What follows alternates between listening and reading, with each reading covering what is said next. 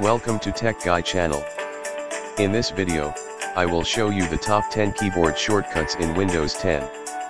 Shortcut number 1, open the Quick Link menu quickly. Quick Link menu makes accessing important features like the command prompt, the control panel and the task manager much easier. To open the Quick Link menu quickly, just press Windows key logo plus X. And now you can see different menus. Shortcut number 2, take a snip of what's on your screen. Press Windows logo key plus Shift plus S to open the snipping bar, then drag the cursor over the area you want to capture. The area you snip will be saved to your clipboard. For example, let's paste the copied area on Paint application. Shortcut number 3, add emoji from your keyboard. Press Windows logo key plus period to open an emoji panel. Use emojis to create faces with text, and symbols like punctuation and currency to make a statement. Shortcut number 4, open File Explorer quickly. Press Windows logo key plus E. Then open the folder you want in File Explorer. Shortcut number 5, get to your desktop quickly. For example, I have running browser, PDF apps, and other applications.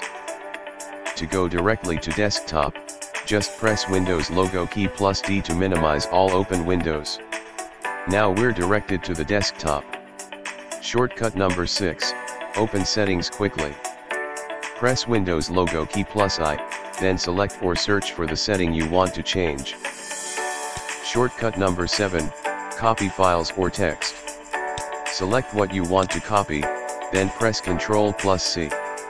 It'll be stored on your clipboard, so you can paste it where you want by pressing Ctrl plus V. Shortcut number 8, cut and paste files or text. Select what you want to cut and press Ctrl plus X.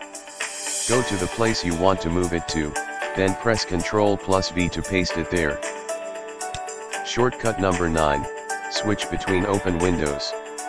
Hold down the Alt key, then press Tab repeatedly until the window you want is selected, and then release the Alt key. And for our number 10, add a touch keyboard shortcut to the taskbar. Right-click on the taskbar, and then select Show Touch Keyboard button. Now here in the taskbar, you can see the touch keyboard shortcut. Just click it to open. Now we're done.